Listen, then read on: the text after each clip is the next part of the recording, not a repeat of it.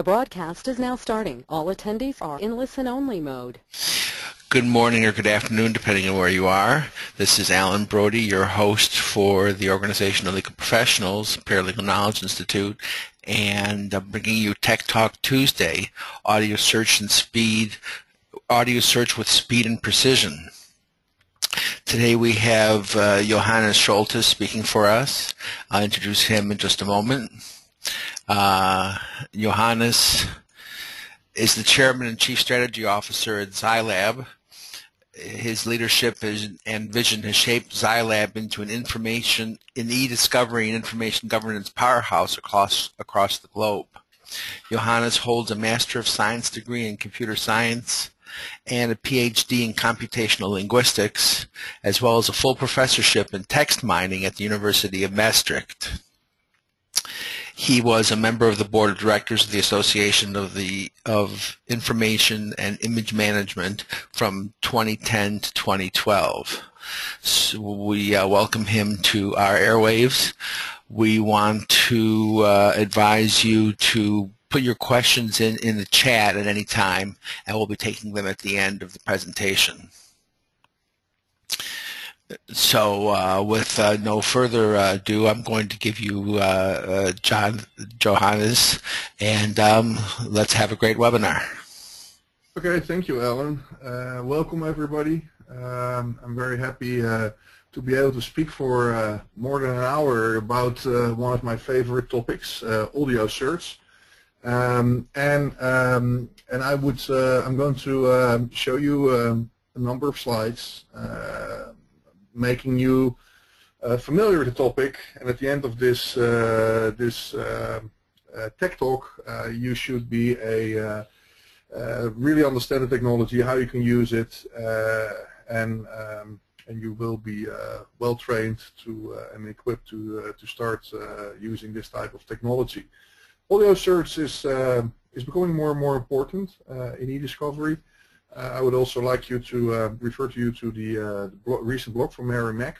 You can see the link there where she discusses the legal context of audio search and why it's important, and she also refers to a number of cases where spoliation of audio evidence has been a major topic.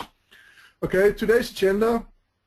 We have 7 points. First, I'll give you a short introduction. I promise it will be very short, to ZyLAB.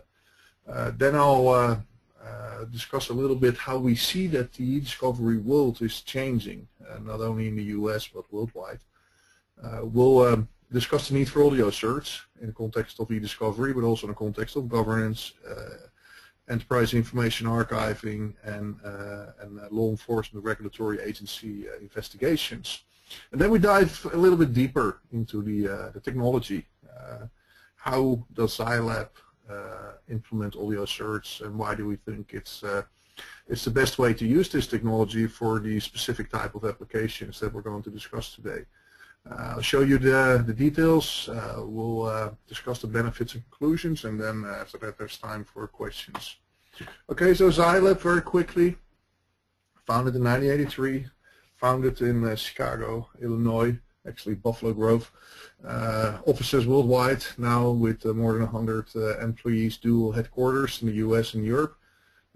We were the first one with full text search on the PC back in '83, and since then we've been into the introduction of many different innovations in the field of e-discovery, investigations, and intelligent information governance. We're very strong in supporting languages other than English. And we have more than 9,000 installations worldwide with an astonishing number of 1.7 million users. Now, we help our clients basically with 3 basic topics. First, we help them to deal with the information overload. We help them to increase productivity, do more with less. And all of these things, we do it in a defensible, legally acceptable, best practice, best method case templates, case law references. And this is very important in the legal and investigative type of applications, that whatever you do is defensible. It has to be able to stand up in court. And we do this by offering an integrated platform, and that can be linked to almost any internal or cloud-based IT product out there. and that includes a lot of different types of technology, not only search technology, eDiscovery technology, legal review, workflow processing, etc., but also audio search, image search, and a lot of other advanced technology. Now, what we see happening, why is this relevant, is that the eDiscovery world is changing. In the early days of eDiscovery, going back to 2005, 2006, most companies just outsourced almost every sizable project to vendors, law firms, and eDiscovery was barely a blip on the radar of technology analysts. This is what Gartner states. Fast forwarding to just a few years ago, what we see now is an explosive information growth, and it's just organizations can no longer afford to turn their data to other parties because the bills are just getting astronomical. And what we see is that today less and less of the work is being outsourced to the traditional eDiscovery service industry, and more organizations are doing the identification, collection, processing of the whole eDiscovery data in-house. And we see also more and more organizations going a little bit more further to the right side of the EDRM, also hosting their own legal review, or this can be either on-premise or in a SaaS environment where they control the data, and then they allow third parties, law firms, and service providers to log into their platform, do their work. Whatever they can do it themselves in-house. And it's a great tool for them to measure productivity and also to keep control of the cost and the risk of this whole eDiscovery process. Now, this technology that we're going to discuss today, audio search, which until recently was only available to like service bureaus and technology specialists, and it was very expensive. What we've seen recently is the prices have come down, and we have integrated this technology into our platform, making it also available for in-house use. Now, eDiscovery. Let's take a look at where and what we define as eDiscovery. Now, eDiscovery and also the related field of file analysis really is business dealing with incidents. It's an integrated part of many different business processes. Of course, there's all the federal rules, civil procedure, criminal and civil lawsuits, but there's also the regulatory inquiries. Especially in Europe, this is a major reason for the need for eDiscovery technology. HR, harassment, wrongful termination, management of employee files, internal security issues, intellectual property theft, data protection, privacy becoming more and more a relevant issue. Investigations into fraud, bribery, procedural non-compliance by auditors. The whole area of the Freedom of Information Act and public records is very similar to that of eDiscovery, and especially for local, state, and federal government, this is a major problem where the process and risks are very similar to that of eDiscovery, and audio is also very relevant there. And when I'm talking about audio, I'm not just talking about audio recordings, but also about the audio component of video. So you see it's actually a pretty broad area. And then in the government, there's a couple of additional applications where we see that this technology is used a lot. Very clearly, of course, is in investigations, law enforcement, regulatory investigations.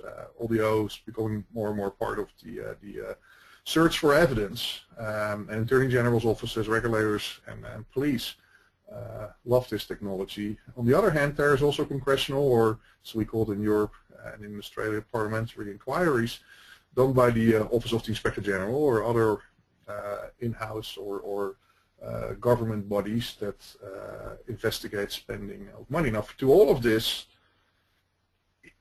is all eDiscovery, and this all includes not only text, it also includes audio and video. And this is a great quote here: "This call may be recorded for quality assurance." And what they don't say is it can and will be used against you in any type of investigation, and it's also subject of eDiscovery in the case of any type of incident or issue. Because what we see these days, organizations keep audio all over the place. I think for myself today, I've already been involved in some business calls, and several of those I know for sure by by the people that I've been dealing with, they've been recording these days. But it's also in training, radio, analyst calls, surveillance, monitoring systems. Everybody monitors audio. And what we see is that there's also many cases where regulatory agencies require that recordings are saved, especially in the financial services industry. And the result is that there is a potential tsunami of electronically stored information, also called ESI. Now, industry analysts estimate that the cost of processing this legacy audio may be 80% higher than the cost of processing email. We all know what a problem email has been to us in the past. There's all these growing mandates and scrutiny from different regulations in Europe, in the United States. And what we see is that the Federal Rules of Civil Procedure and also the judicial opinions about ESI are all media neutral. They don't care whether it's text, email, audio, cloud-based, social media, whatever. You know, it's all included. And we can confidently say that audio ESI really is a time bomb waiting to either go off or to be diffused, and it's up to you which one you want to select. Here's a couple of cases that I want to name. I want to focus for, there's a civil case in the first example, but I want to focus on the second one, the Enron case.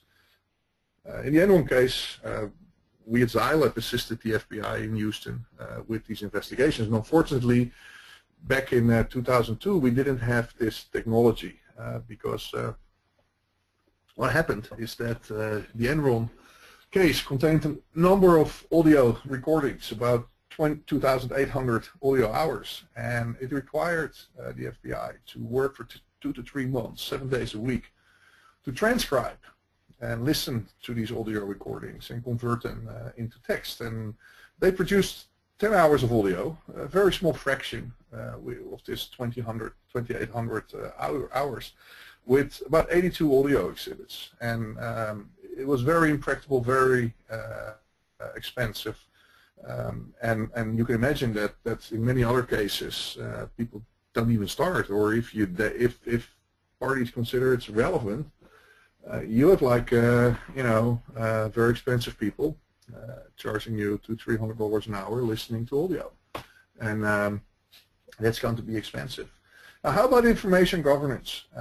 What we see is that more and more organizations are interested in intelligent information governance solutions. They're no longer going to wait for an incident to happen because they know that these incidents happen. And what they want to do is they want to lower litigation.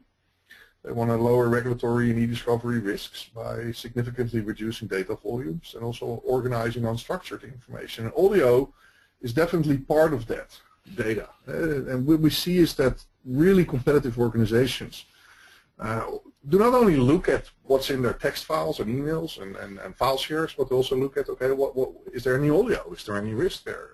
And it allows them to stay focused on running their business.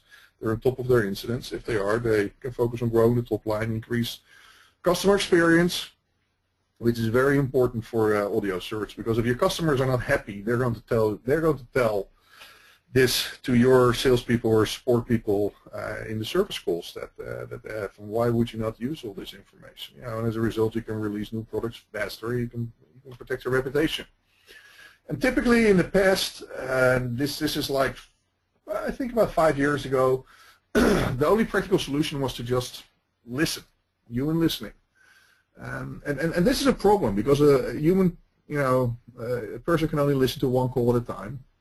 People have a limited attention span, failable memory, and what we see is that even the most skilled analysts are not able to listen 24/7 to data, of course, and even if they do only work 8 hours a day, you see that they take different decisions at different moments in time, and Monday morning they do something very different from Friday afternoon, and this is a problem.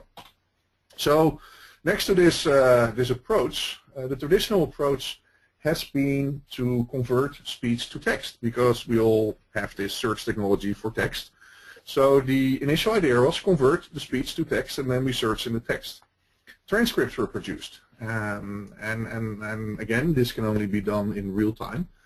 There has been different types of solutions, also technology solutions, that created an automatic transcript, and I think we all know how frustrating it has been in the past that the quality of this technology was never good enough. And one of the reasons is that the speech-to-text technology depends on a dictionary. And only in applications where there's a limited vocabulary, limited dictionary in a medical domain or a help desk domain or like a service desk domain for insurance companies or these type of typical call centers. It has been very, very hard to use speech-to-text reliably. Most of the time, it also required a very high recording quality, like a 64 kilohertz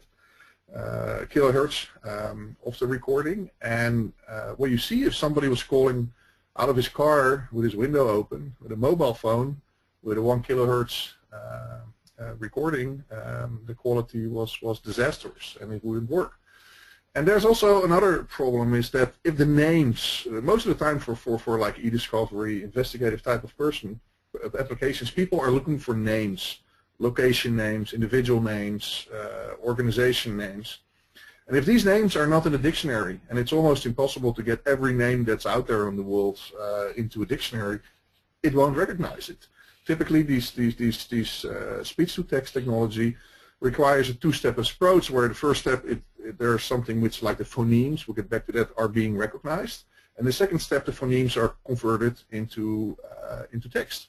And both of these processes result in an error, typically around 20%. And so you can add 20% to 20%. And that's what we see, is that typically these speech-to-text in the general domain are not recognizing more than 60% of the words. A lot of the interesting names are being recognized as highly frequent pronouns and nouns and verbs, and as a result, it's not very useful for analysts. Now, what do we do at ZyLAB? We don't generate a transcript. So don't call us and tell you, I have a lot of data, I want to have transcripts. We don't do that. What we do is we make the audio searchable by focusing on the first step, by recognizing the phonemes. We do this very fast. And then when we search for certain words, we convert the words into phonemes as well, and we do a fuzzy match. And that gives a great recognition rate, and it's great for searching and finding relevant data. And then, of course, we don't have text, so if you want to submit it to court, you have to transcribe it. Instead of transcribing everything, we just transcribe what's relevant, and that saves you a lot of time and a lot of problems. Phonetic search is really unique. We can ingest audio at a speed of 80 times the speed of human listening and human speaking. So it's 80 times faster. It works on low-cost hardware. You can run it on your PC. It's all multi-threading. So you can also use parallel hardware and scale it up horizontally. Searching is extremely fast. It's almost directly. It's way faster than searching or listening out to all the data, and it doesn't depend on the dictionary. You can search any word, any type of word, and a great example is actually here in this slide that we showed from the FBI. The Enron versus the Snohomish. Now, Snohomish, you can imagine, it's in no dictionary. And without this type of phonetic search, you cannot find it. But with our search, what we did is we have a demo of this, where we made the Enron files, the original Enron files, with very low quality searchable. You can see that even on this word like Snohomish, regardless of how it's being pronounced by people, we can actually find files containing this word. So why is it better? Well, it's very simple. US English has about, sorry, that's typo, 40 phonemes, and UK English has about 44 phonemes. And instead of having to recognize like an infinite number of names and locations and individual names and huge vocabularies consisting of hundreds of thousands of words, we can focus on just recognizing these 40 or 44 phonemes. And then we search in these phonemes. And the cost of ownership of this approach is really a fraction of the speech-to-text approach, let alone the 100% manual effort to process audio data. So what we do is we take this audio data, we index it, very similar to full-text indexing in text. Instead of using the words and the characters, we use the phonemes, and then we also create a kind of probabilistic model. We store all this, and when we search for a word, depending on the language, we look up in the dictionary, or we key it in phonetically how this word would have been pronounced, and then we do a fuzzy match, and then it gives us the search results. Works great. Very, very, very useful for eDiscovery, compliance, categorization problems, workflow, routing of documents, investigations, identifying fraudulent activities, competitive intelligence, etc. Now, there's a couple of things that are a little bit different to searching in phonemes and phonetic search than in traditional text. First of all, when we index data, we extract these 40 or 44 phonemes, and some languages have more phonemes than others, for fast search. What we do is, what you have to make sure is that the audio quality and the encoding, whether it's a WAV file or an MP3 file, can make a difference. And you also have to be careful that if you're converting audio recordings, every conversion could degrade the audio further. So we've seen cases where there was a particular recording in a particular quality and it was then converted to another file format or another quality, and the recognition rate was actually lower. So you have to be careful, because the perceived audio quality that we humans have is not necessarily the best one to mine. So the more you pre-process, the more it can degrade. Also, we see that one of the big problems is multi-channel or crossover, where people interfere with each other, or where there's music in the background, or where there's a lot of noise in the background, and that makes the quality harder to recognize. And in general, what we see is that client type of recording, so a handset recording, is of course much less quality than a recording in the at the switchboard level. So these are things that you have to take into consideration. Now, when we generate these searches, it's language dependent, so you have to know the languages. And also, we cannot search for numbers. You know, numbers can be pronounced in different ways. You know, 100 is easy, but how about 2,800? Is it 28 on 100 or 2,800? So when you're searching for numbers, you have to key them in different ways that you think that people can pronounce them. Percent has to be put in like percent. 1.2 million has to be inputted $1.2 million, or 1,2 if you're in different countries. So this is important to understand. What we see is that there's these estimates that you need to make in order to get the best matching. Now, like I said, we have 44 phonemes for UK English, 40 for US English, about around 50 for Dutch, and Arabic has a couple of other phonemes. Now, these phonemes are not unique. They're for different languages. They're different, and you have to take it into consideration. So if you have English-speaking people, you have to kind of you have to put it in different ways. You either have to put in the different types of pronunciations, and of course we all know the different types of pronunciations that there are between UK English and American English, and even within American English there are different types of pronunciations. So you have to take this into consideration. And another thing is that phonetic search ignores word boundaries. It's one large probabilistic stream of phonemes. So speech recognition, as I put here, speech recognition is all run together and not nicely cut up into words. It has a great advantage because if words are like interconnected, we'll recognize them. And one of the hardest problems in speech recognition is the flow from one word to the other. Now, if you would record TV or broadcasting, these are professional presenters, and you will notice that they always take very clear breaks between words. So speech recognition technology works very well on audio recordings from TV, radio, professional interviewers, especially if they're recorded in 64 kilohertz. But if you have like an individual that's not a professional speaker, you'll see that there are all kinds of issues. There's the noise, there's the words that are merged together, they use dialect, they don't pronounce it properly, and that's a big problem. Now, we can still search in data that's generated by those type of individuals. Now, if you want to search, you have to find, reasonable, you have to use good search phrases. If you search for cat, you get not only cat, you also get scat, you get category, and of course this is a stupid query. It's the same like searching on Google for single words. You get millions of irrelevant hits. Longer words and longer word sequences maximize the use of the acoustic information, and shouldn't use words like and and it unless you connect them. Here's an example. If you search for analytics, which we consider poor search term, you get like 572 million results. Now if you add speech analytics to it, you get 12 million, so it's a little better. You add ZyLAB speech analytics, you only have 1,600. So this is the way how you should define what you're looking for, and typically what we see is that really good phrases have like more than 10 phonemes, and then you have the perfect like precision and recall. Shorter words, you may find what you're looking for, but you can also find more noise.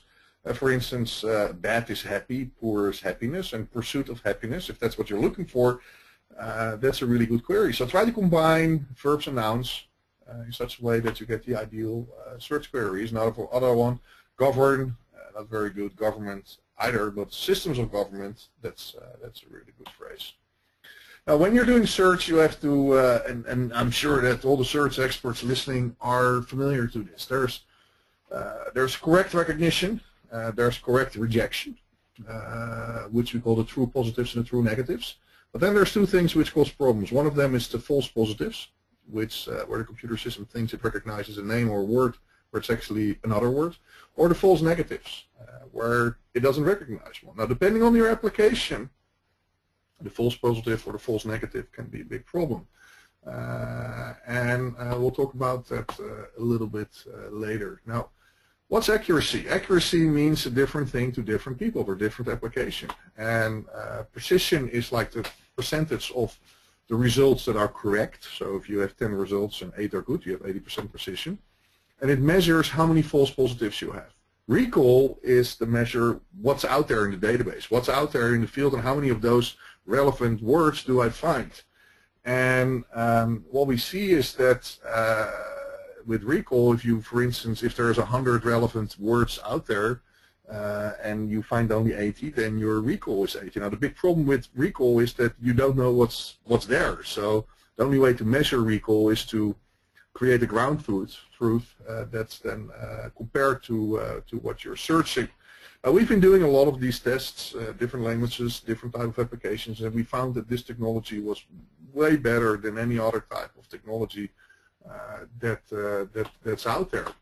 Now, when you do these relevancy scores, you have to also take into consideration that with text matching, unless you're using fuzzy search in the ZyLAB engine, it's more or less a binary process, so a word is present or not, and you can use fuzzy search and wildcards to pick up some different type of words. But phoneme matching is much more probabilistic, so there's more noise, there's more non-deterministic type of behavior. So you can easily get audio that's not 100% correctly what you're looking for. And this is something we train our users for. We set the expectations that they know that this is actually happening, and there's great benefits to this technology, but you should not expect it to be 100% correct, which is also not the intention, because using it, the alternative for this type of technology is to listen everything out, which is undoable and way too expensive. So anything we can do to help ourselves will work. Now what we can set is we can set a threshold. So we can indicate when we search, okay, do I want 60% accuracy, 40% or 80%? And the higher you set a threshold, the less false positives you get, but the higher the risk that there's false negatives, that you're not finding everything. So depending on your application, you can set your thresholds lower, you get more hits, you get more correct hits, but you also get more false positives. Now the way how we've handled this is that in our interface we allow users to jump directly to the segment of the audio where we think the word is. So it's like jumping from hit to hit to hit. So our users can very quickly determine whether it's an accurate hit or not an accurate hit. And so typically, depending on the quality and then the words you're looking for and how well you are able to define a proper search query, between 10 or 15 phonemes, you can play with the threshold and see, okay, this is generating, this is kind of giving me what I'm expecting. and this is the kind of noise that I'm getting, and this is acceptable. You can plot that in a graph, the false negatives against the false positives, and the higher you set the threshold, the less false positives you get, but you also get less, lower hits. So there's a larger risk for false negatives and vice versa. So these two operators are reversely proportional. One goes up, the other go down, and that's important. So accuracy can be tuned by the user, but it's also important that these users understand what they're doing, and that they also take the business benefit into consideration. Because depending on what you're doing, depending on whether you're a law enforcement officer or you have another type of application, you need probably either more recall or you need more precision. Now, performance speed, let's take a look at this. What can you expect? Typically on a 2-core duo processor, we can index at 80 times real time. This means that 80 hours is indexed in 1 hour. So 1 hour is about 45 seconds. We can search at about 30,000 times the real-time speed per search term, depending on the length. So it's really way faster than listening it out. And even if you get like 100 false hits, it will take you much less time than if you listen everything out manually. So typically, first interaction, it's a little slower. It indexes and search. Second interaction, it search. Now, what affects the search results?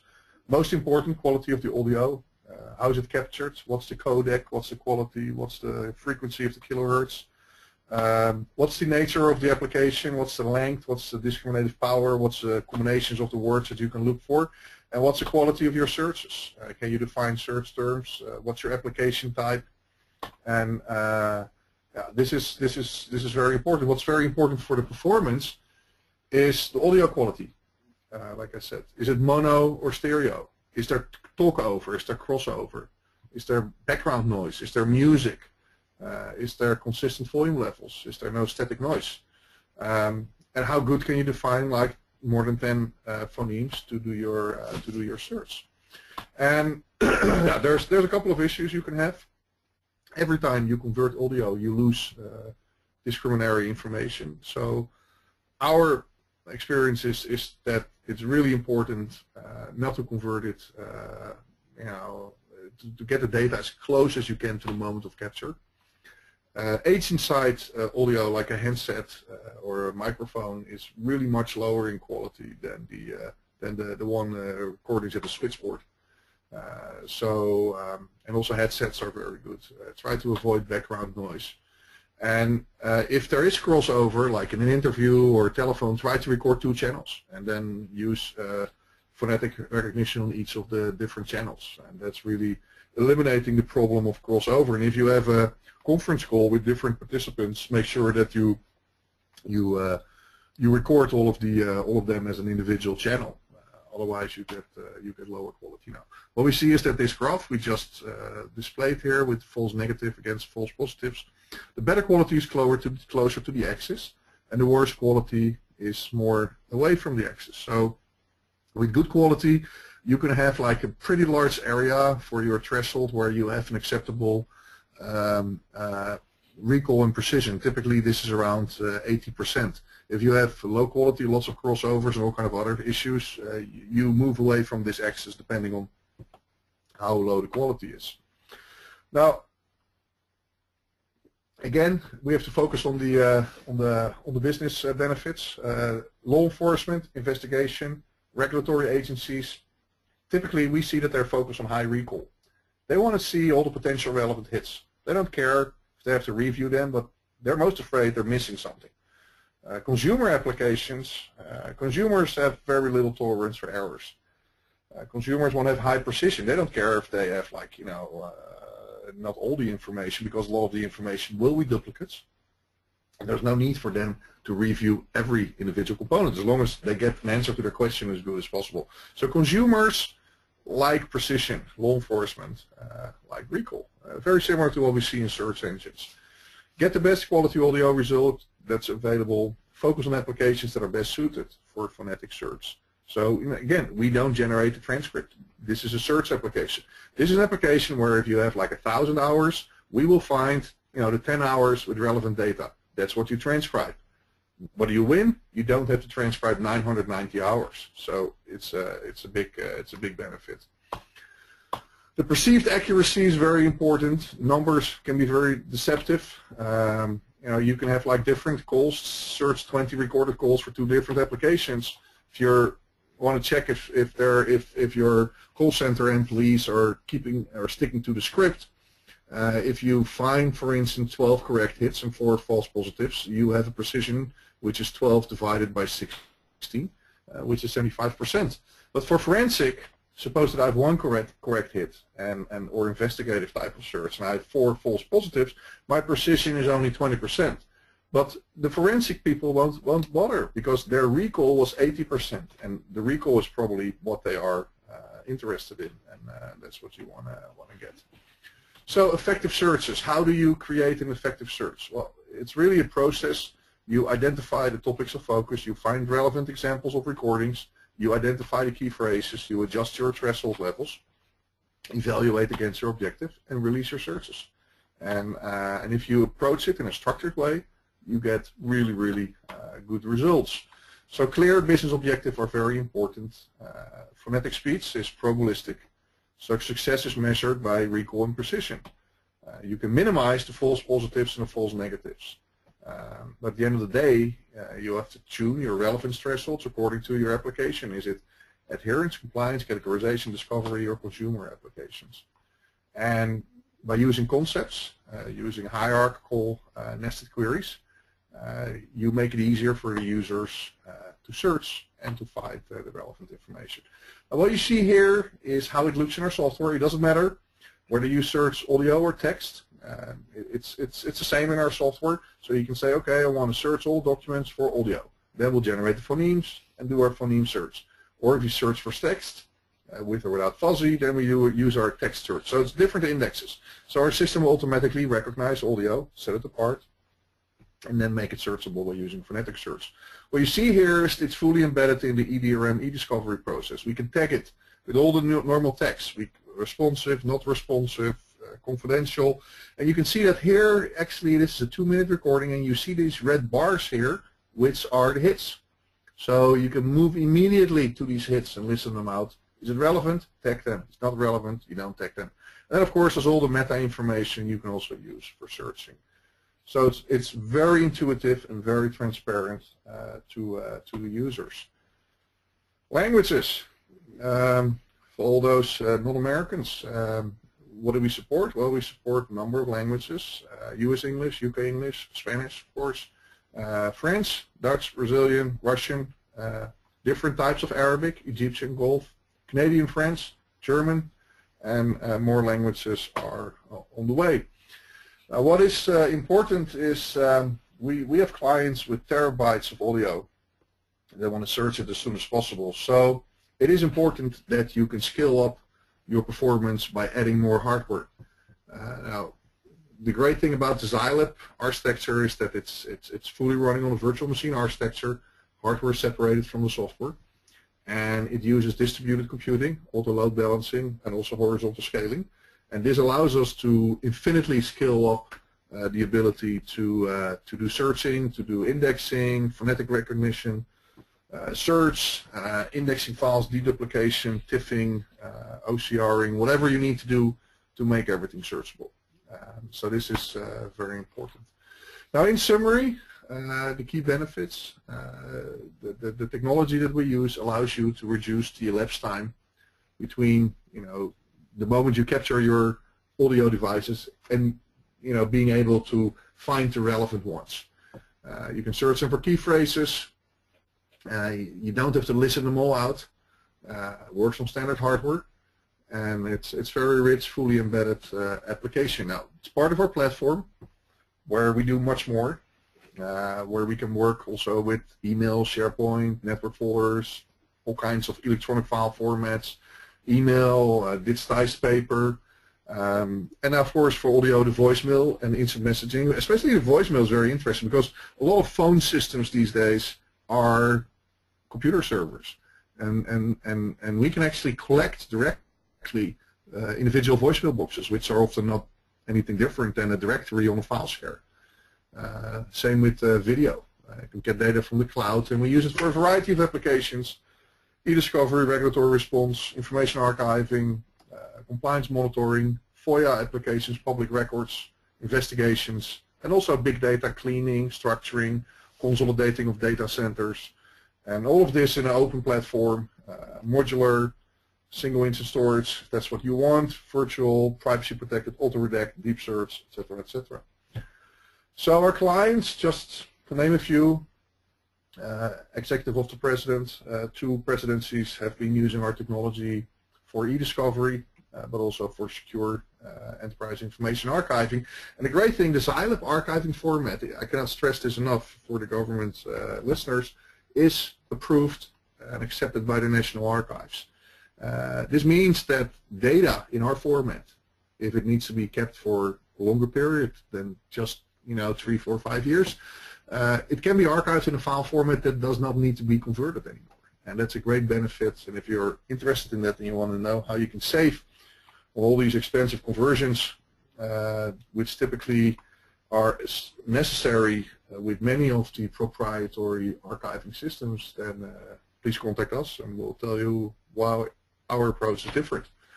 The UN War Crimes Tribunals, Rwanda, Yugoslavia, Cambodia, have all been using Sierra Leone, have all been using the ZyLAB technology, and are still using it. The same for the International Court of Justice. And these folks, believe me, have a lot of data, a lot of paper, but also a lot of audio and video. Like I said, worldwide, 1.7 million users, 60 countries, 9,000 installations rely on ZyLAB's technology on a day-to-day. So, do we need audio search? Well, I think so.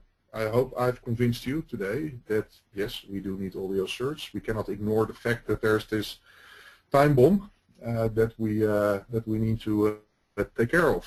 And why is ZyLAB audio search as good as it is? Because it's great for search and investigation. Phonetic search gives much better recall and much faster than transcription approaches. Index speed, we've seen it up to 660 times with ingestion, and search up to more than 350,000 times, depending on the hardware. But this is how far we can go because it's so scalable. And these are real numbers from real clients.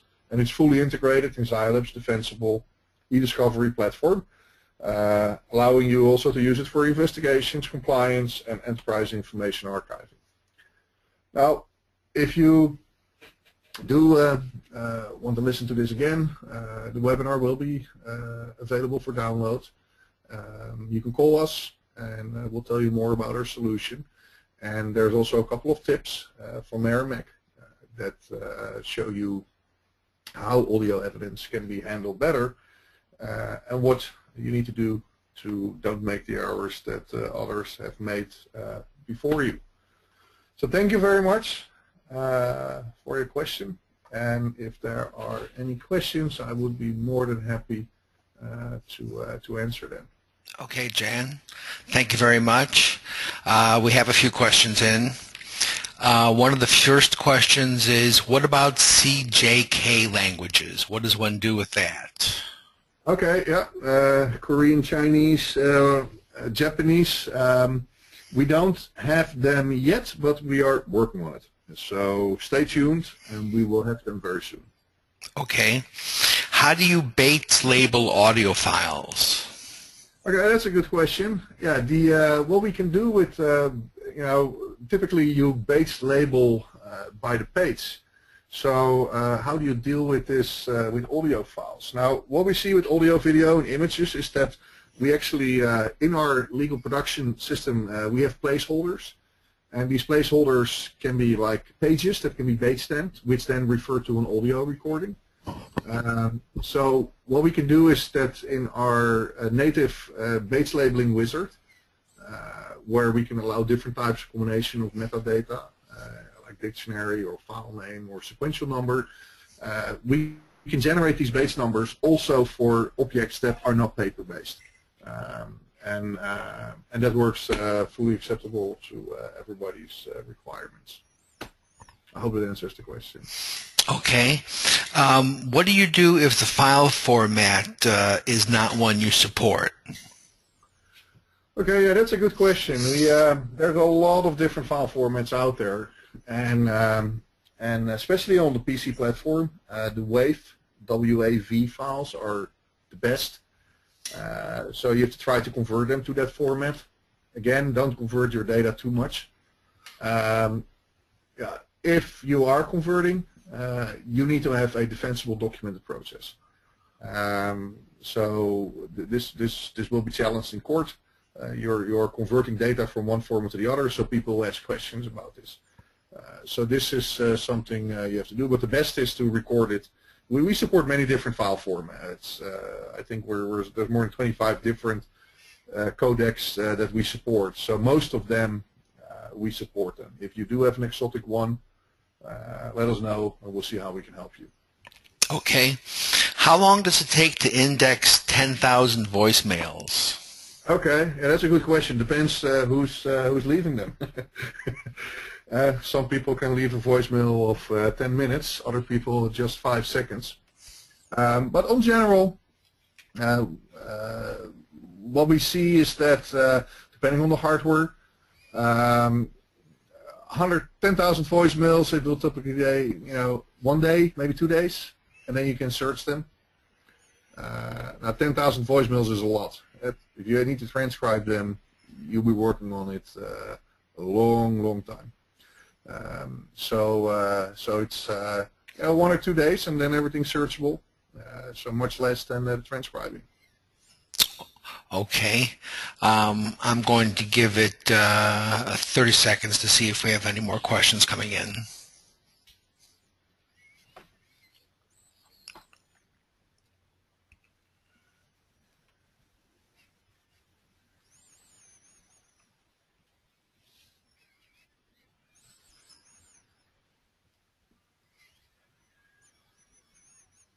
Yeah, and if people don't have questions for now, you can always send them to us. We would love to show this technology and demo it. Or if you have some recordings from your own organization, you can always send them to us.